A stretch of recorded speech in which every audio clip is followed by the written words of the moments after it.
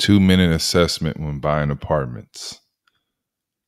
Brought to you by SmallApartmentsInvestors.com. I'm Cordell. In this video, I'm going to show you a 2-minute assessment, as the intro said. I have a lot of information on my website, SmallApartmentInvestors.com, that can help you gain more knowledge and more insight in investing in small apartments. Here we go. Okay. Now, when it comes to looking at apartments, of course, numbers mean a lot. And you can learn quickly to do an initial assessment of an apartment building in 3 easy steps. This initial assessment will help you determine whether you want to proceed or if you want to dig a little bit deeper and really figure out if there's something that you want to do. So here's how it works. The sellers or the brokers have like a property setup sheets, and this is what they list to promote the property that's being listed for sale. And sometimes this provides you with minimal information about a property being offered for sale. It may say the asking price, the number of units, gross revenues, location, and terms. So when you get this and you review the setup sheet for the apartment building, you can ask for a full offering package. And you'll put that request out to the broker or to the seller.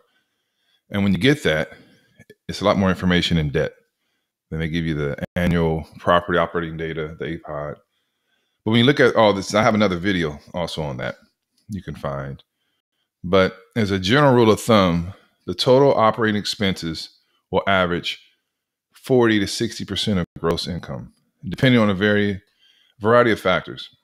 So if you get, say, 50% on average, so what you're going to do is when you get that setup sheet, look at the gross income that is reported, and then you're going to divide that by 2. The result is a reasonable estimate of the net operating income. Now, once you have that net operating income, that can be divided into the asking price, giving you an estimate of the cap rate. Now, you're going to compare the cap rate to what is normal for your area and the size of the apartment building. In other videos I break down cap rate, I break down net operating income. I'm not going to go through it all right now because I don't want to be redundant. But just know what I just told you is something that you can use as a tool. Here are the steps again. Get the gross income. You divide that by 2.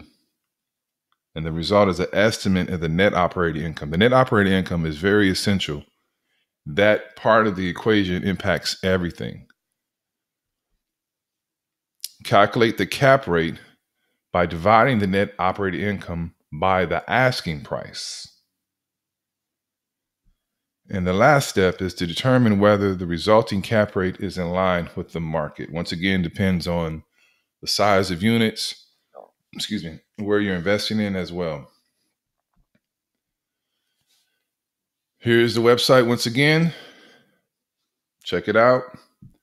And I'm going to do my best to keep pushing out videos. All right, SmallApartmentInvestors.com.